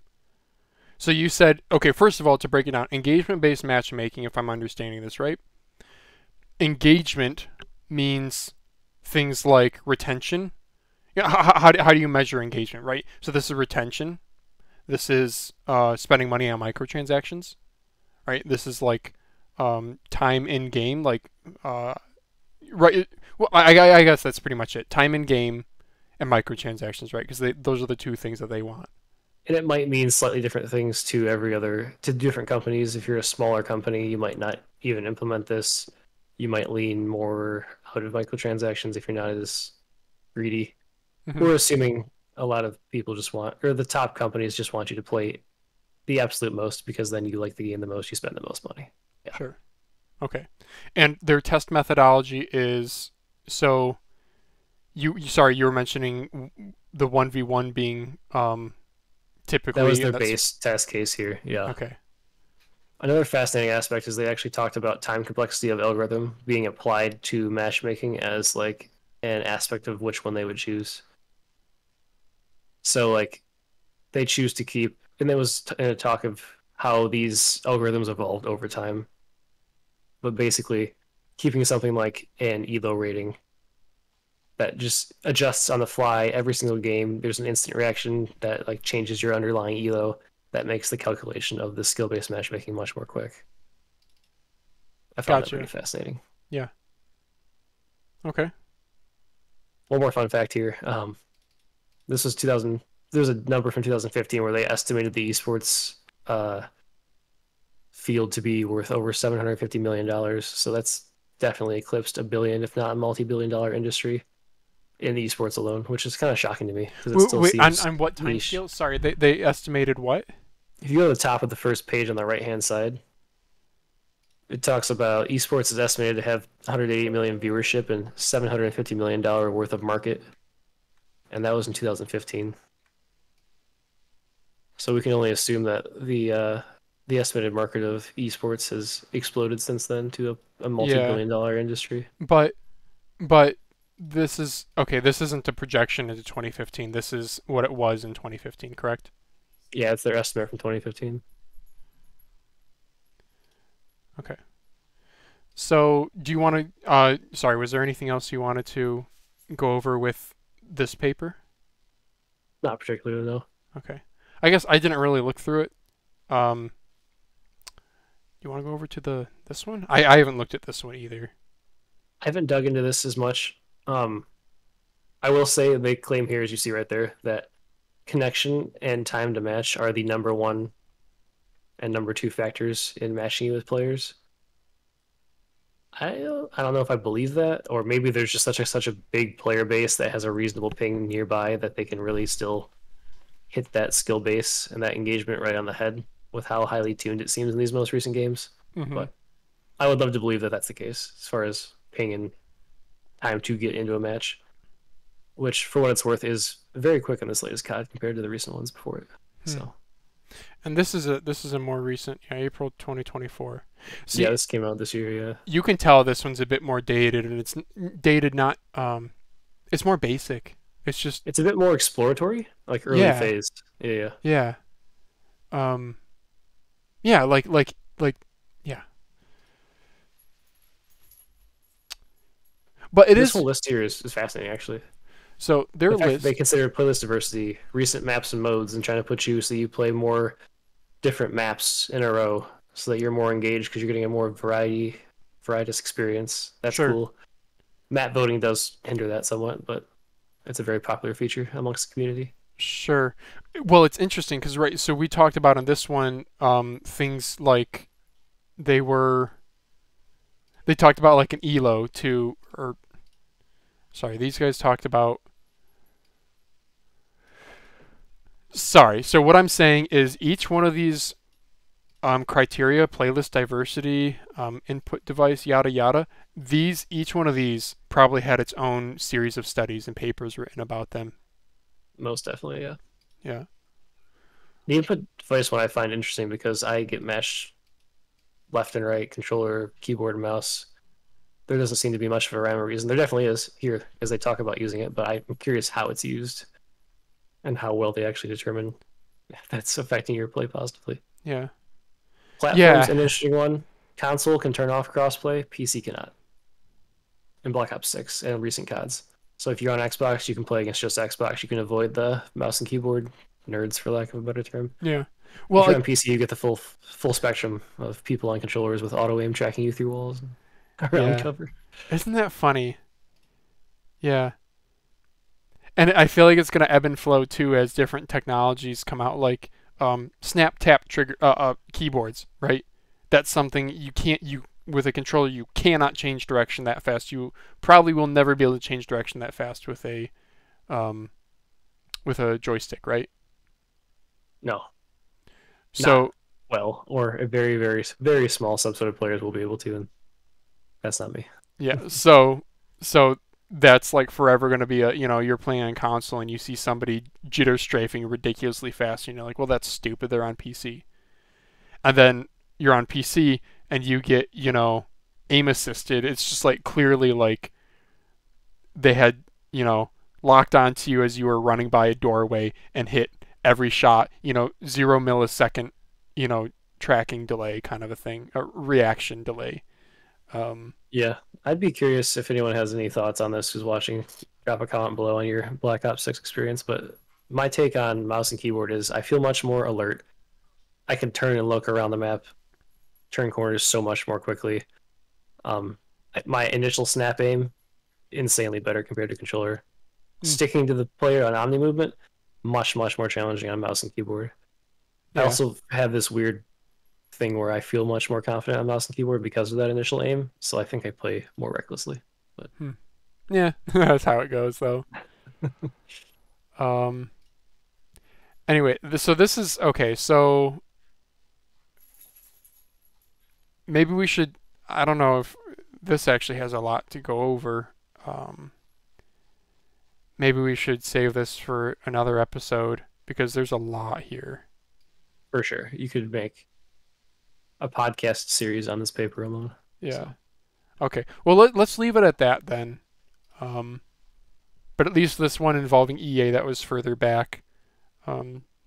Just yeah, remember that companies want to keep you engaged. They want to keep you on their platform. They want to keep you spending money. So it's in their best interest to make the game as enjoyable as possible. And to have a battle pass. And to have a battle pass, yeah. Okay. It's funny, the formulas and stuff here, they look like rather complex if you're just like looking, if you don't have a STEM background or whatever, but I mean this is all pretty straightforward, right? It's very simple functions. There's not a lot of variables. Yeah. Yeah. Okay.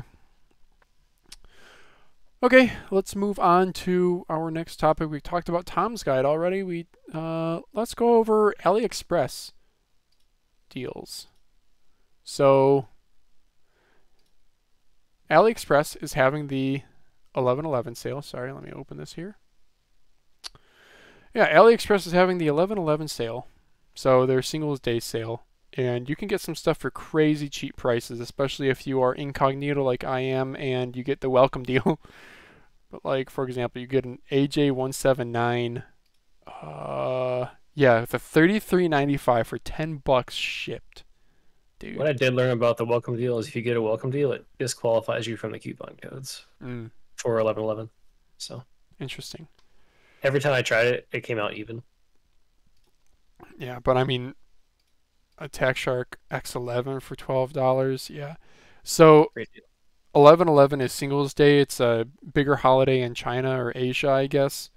Metkeys is also having a sale, but theirs is kind of mediocre. 11.11 is just like AliExpress's Choice Days at the beginning of every month where they have coupons. Yeah, so you get like... these coupon codes basically end up being around 12 to 15% off your order. Generally, there will be free shipping, and then you pay tax, obviously. Import fees, at least here into the U.S., are already like paid up front. It's already bundled into the price. So, yeah, do you want to go over what you got? I can search it up. Yeah, I picked up a few things. I picked up the ATK X1 Ultimate. It was in a bundle. It came with the 8K dongle and then a gift mouse pad. Actually, it's the first one there on your left, I believe, is the one that I picked up. That's it, yeah. That looks like the listing I picked it up. You never really know here. Yeah. What's interesting about this is the ATK X1. It's not the Ultra Pro or Pro Max. It's 3 grams lighter than the Ultra was. I picked up the Ultimate, plus or minus. It comes with the 8K dongle. It has larger skates. And yeah, I had an X1. I really enjoyed it. It was in the black. Picked up a Viper V3 Pro, so I sold that one. The Omrons, the implementation was a little bouncy and just like really, really loud on that one, which was not something I heard from other people. So I'm curious to try this again. The other thing that drew me to this is there's like a gift mouse pad, which is going to be ATK branded. The 2 ATK mouse pads we know about that are released are the Kong, which is a Zero clone, which is orange or black. And then the 99G, which is, I believe, black or like a matcha green color. So this may or may not be like an Otsu clone, which would really excite me.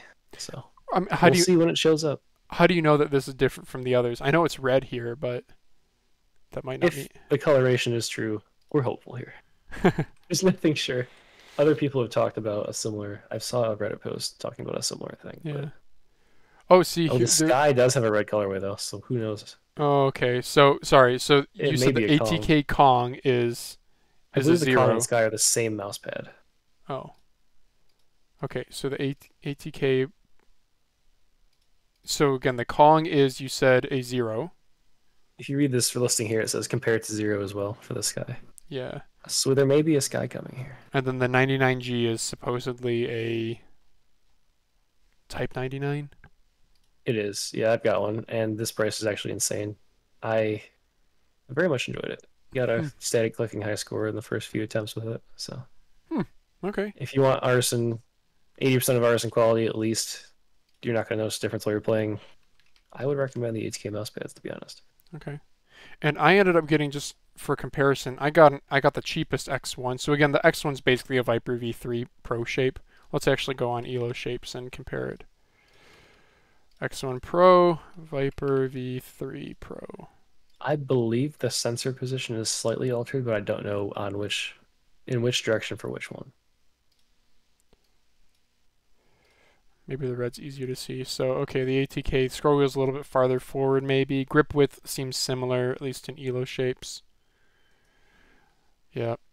On-run opticals. Yeah, so I ended up just getting the cheapest one because I wanted the nano receiver. I don't want the 4K receiver. And you get, with the cheapest one, I'll scroll down to the chart at the bottom. Oh, that if it was beige like that, I would cry. So I got the X1 Pro.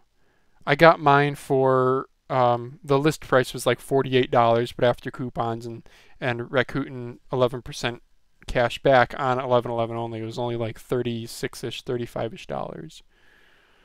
Yeah, it's a steal compared to the Viper V3 Pro, and the performance is very, very similar. Yeah. Small battery, I'm fine with that.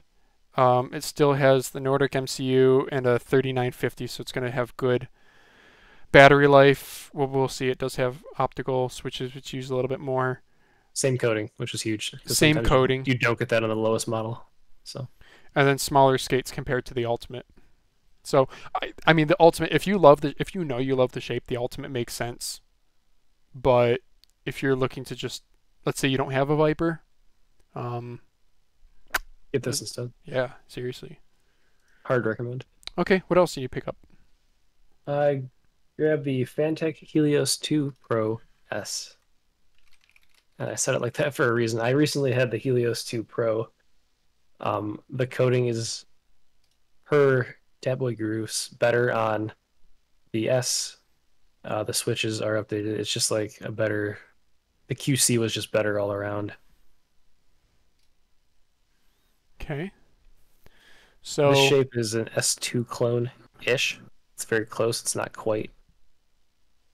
I used the Helios 2 Pro for a few games in Black Ops 6, and it felt really, really nice. But... Yep. $33.95. The Helios 2 and 2 Pro are both 55 grams in weight. Both have a 300 milliamp hour battery. They have Bluetooth if you care. The Pro Helios 2 had crazy good prices in the sale. Yeah, the Helios 2, I was tempted. They were as low as about $30 before coupons. The 1K hertz. Yep. Yep. Now the Helios, yeah, sorry. And do we the have? Pro S isn't listed here. It's not listed here. Yeah, you're correct. Yeah. So the 2 and 2 Pro both use TTC opticals, which they're not the most desirable optical. They're kind of hollow and thocky sounding. I kind of like them in my Corsair M75 Air, but they're no Armron opticals. The skates look nice on them. So, sorry, you said the difference with the Pro S was... I want to try to find a listing that actually compares them.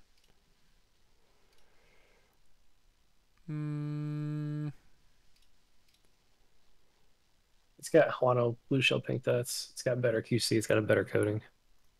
Okay. The S only has a few listings on AliExpress. Okay. Oh yeah, I found it. I found it here. Okay, and I see the colorway is slightly different. Transparent blue shell pink dot. Clarify. Yeah, it comes with the 4K strike speed dongle, 55 grams. It's the same weight, same Yep. skates. Yeah, mechanical switches, so it'll actually have better battery life. But yeah, I mean the S2 shape, it's a good shape. To me, it's a little bit too. Kind of boxy almost. It That's how I is felt in kind my of hand. boxy, isn't it? Yeah. Kind of like a GPX in a certain way. It's a very safe shape. Okay, what else you get? The only other mouse I picked up was when you have the Inca G Hero Pro for the coding. What color? And just to recap, I got the Ultimate with the bundle for 75, the X1. The Helios II Pro S was 67 after coupons. This is before all the cashback and everything. And then this G Hero Pro in red, is 35 bucks. Okay. I picked red over orange. I debated for a long time. Yeah. Yellow, I've got the Skyrox. We'll leave that as my only yellow mouse. But this is like an MPO1S, MPO1 kind of mashup mouse, which I believe is a little bit taller, which is what was lacking for me on the MPO1S. So that's what intrigued me here. Yeah. The scroll wheel is super ugly on these. It's also a heavy scroll wheel, but that's what they did. I had both a non-pro and a pro. The non-pro is a coarse textured plastic like an older Razer mouse, and then the pro adds a really nice rubberized coating. Or not. Yeah, no, that is a very nice coating actually. Damn. That is actually a very nice coating. So many of the mice we're going to talk about here could easily make our top 5 list that we talked about earlier. This is one of them. Yeah, so the G This is Hero. like off ambi. Yep. It's not ergo. It's not ambi. Yep. It's like a stubbier stubbier NPO1S. Yeah, like you mentioned. I changed mine to a white scroll wheel. I think they should have just done a normal scroll wheel on these. Their Extrafy style scroll wheel I think is butt ugly, but who cares? I guess I do. Is that it that you picked up? The last thing I picked up was 160 Ultra Glide small round PTFE dot skates. Oh, I'll open that. Which I believe I determined these were the ones that were of higher quality because I got some full pad size ones for the Skyrox and they were nice. Okay. So they had like a deal. It was $12 for 8 different 20 packs of these skates. 8 styles, each 20 pieces there on the right hand side. Yeah, so $1.50 each. Oh, wait, do I see the option on here? It's the text option on the right side. Yeah, right there. Oh, 8 styles each, 20 pieces. There we go. Your welcome deal puts that at $4, which is whoa, that's nuts. absurd. Yeah. Yeah, I so feel ripped off. yours were $1.50 a pack. That's about right. I know. Bad, yeah. So Ultra Glide on here. Oh, these guys do charge you shipping though. So Ultra Glides, I haven't used before, the Ultra Glide branded ones, but compared to other AliExpress sellers, these look the same as some ones that are sold cheaper. I'll be curious to know what you think of them. I do think it is important to have like there are way too many dot skates on AliExpress, and they all use the same stock images. So you buy the ice version from seller A, and then later you buy the ice version from seller B, and they're a different skate. One is nicely rounded, the other one is not. Your best bet is to find a Reddit post that talks about a specific seller and has a review of it. Yeah. But I mean, that's not easy. I've done trial and error just because if you get the really cheap ones, you can get choice ones that are like 80 to 90 cents. And I'll just get like 2 at a time.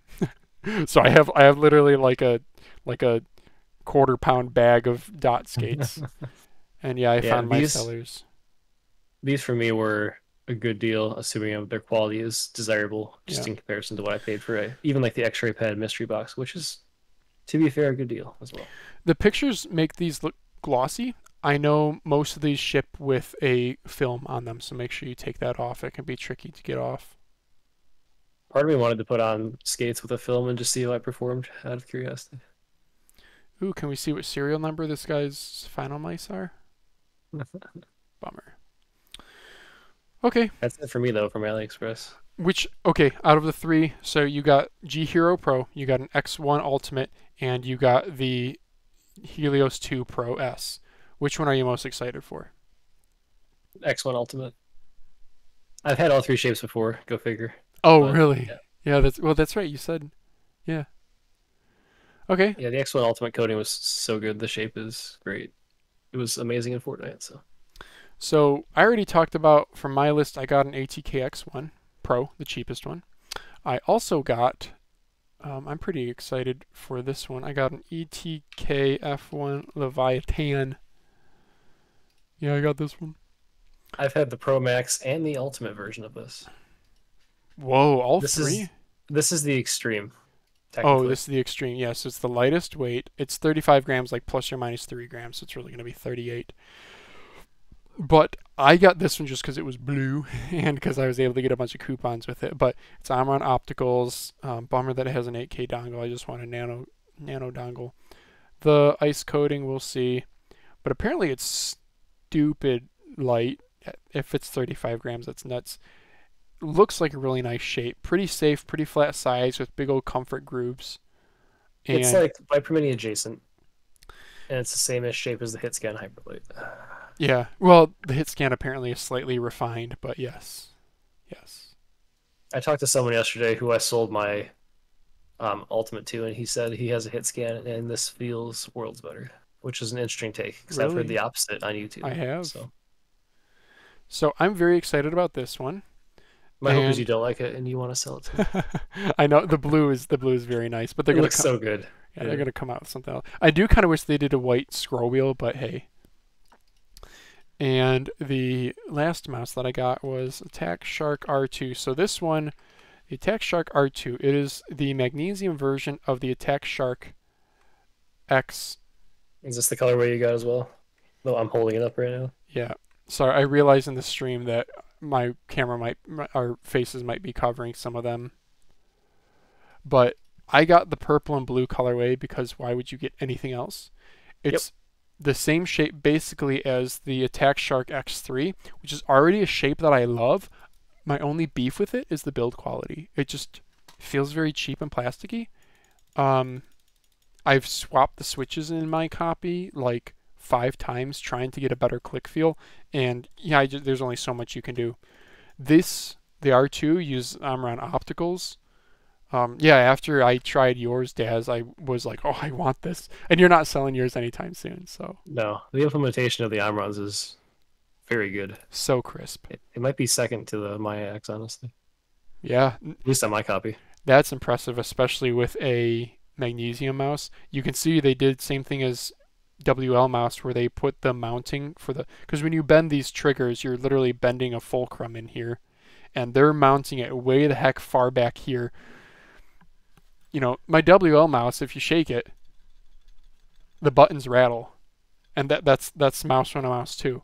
But that's because they're making it nice and loose so that when you click down, you're not having to bend metal. You're only pressing down on the switch.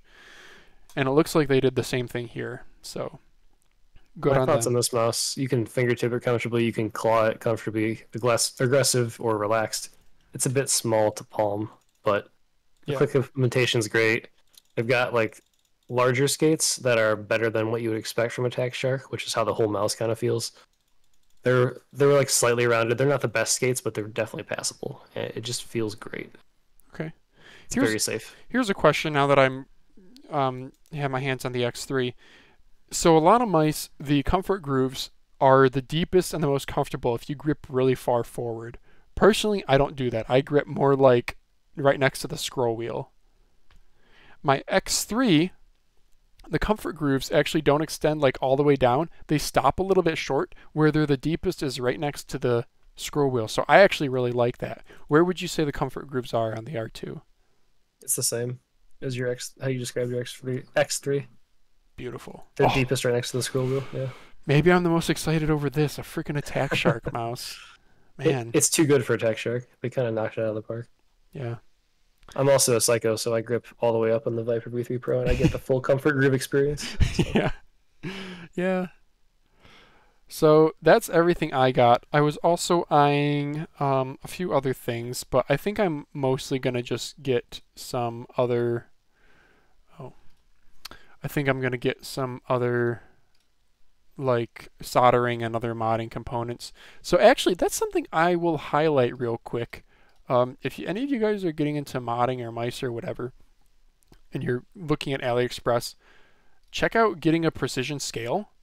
So this one I can get a jewelry scale, 0.01 gram accuracy. These are welcome deals. My price is showing more about $5.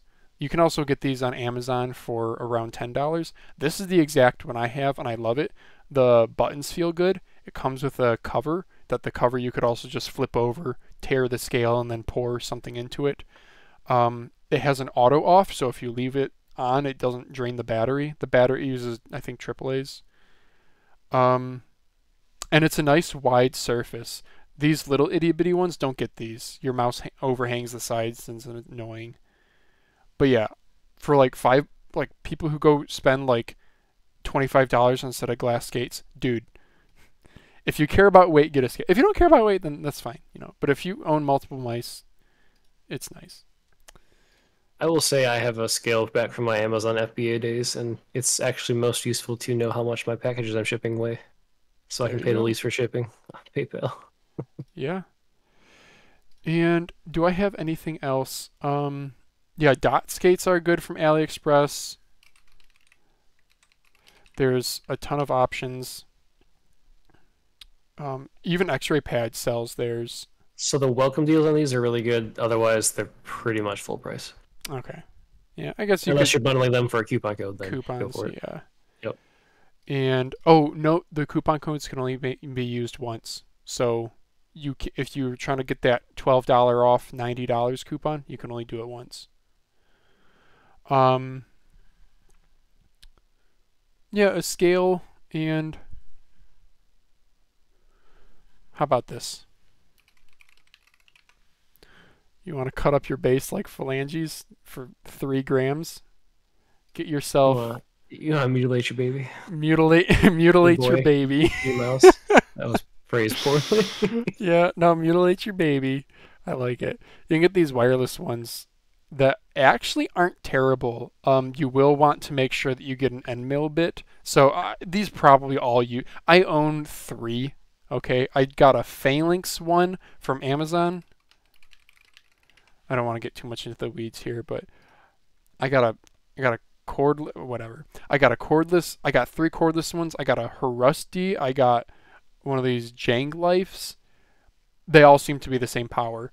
What you need to make sure you get is they accept 1/8 inch bits.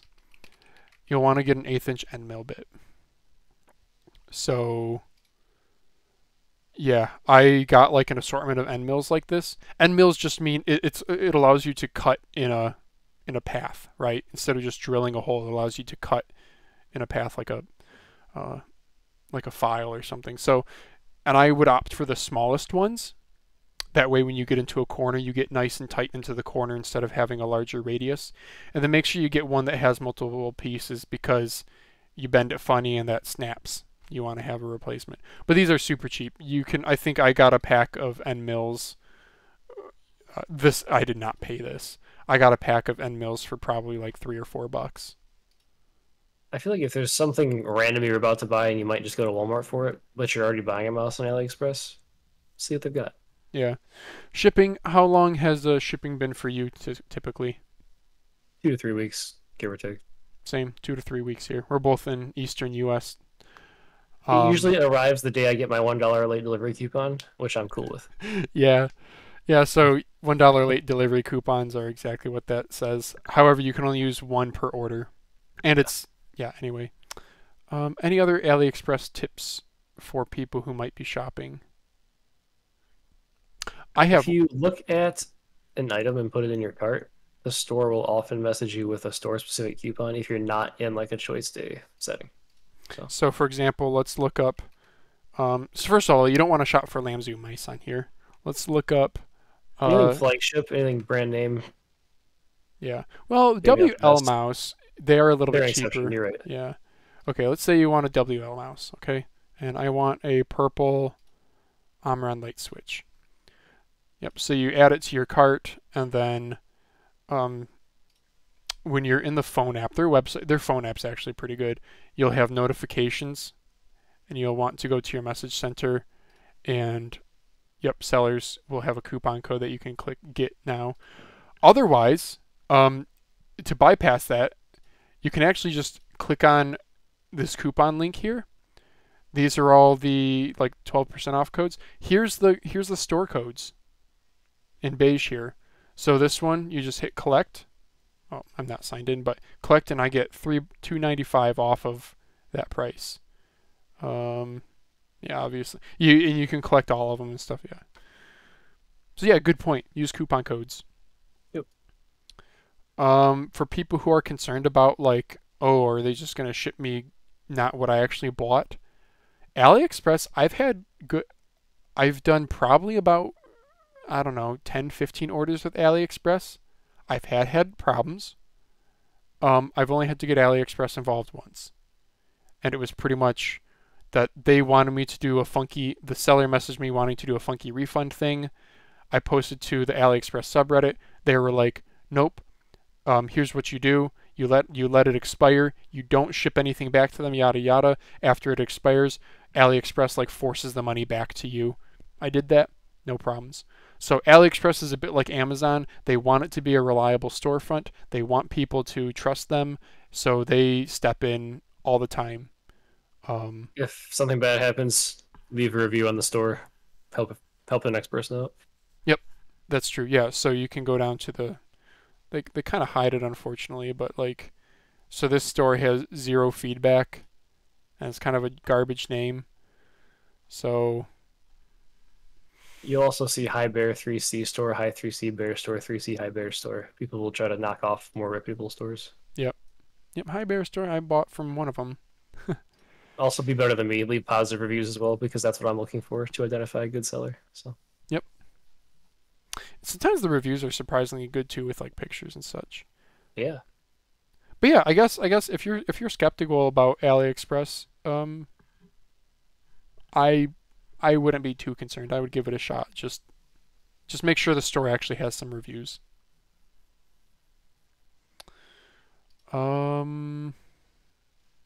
I think that just about does it. So there were some good Mad R deals as well, if you're looking for that mouse. Possibly a top budget China mouse recommendation. End of story. Yep.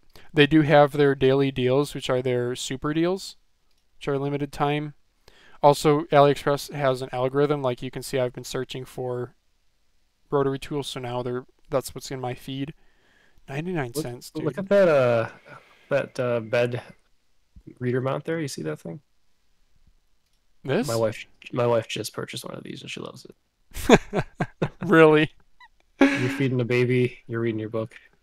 That's true. It's just, I was hilarious. This popped up. Yeah. I don't know. I just think like Wall-E, you know, like sedentary lifestyle, and you have arms that bring things to you. I don't know.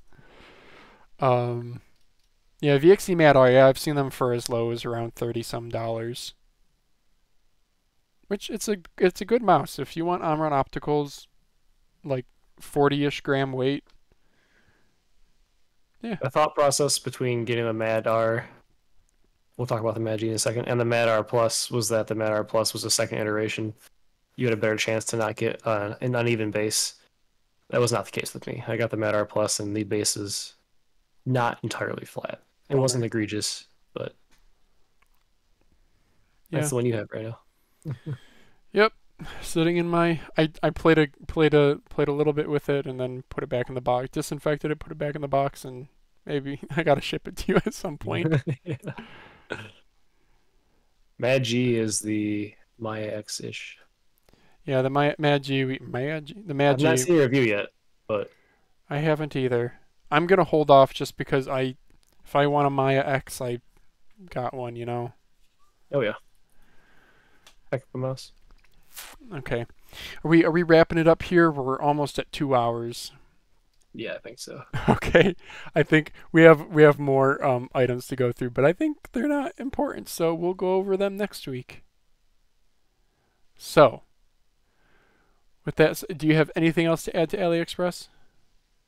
No, we covered it pretty thoroughly. Okay, cool. Well, with that, thank you guys so much if you've made it this far into the podcast. If you have any feedback as to things you would like to see us do differently, topics you are interested in that you want us to cover, please leave comments down below. We would love to engage with you guys. And with that said, thank you guys so much for watching. We'll see you.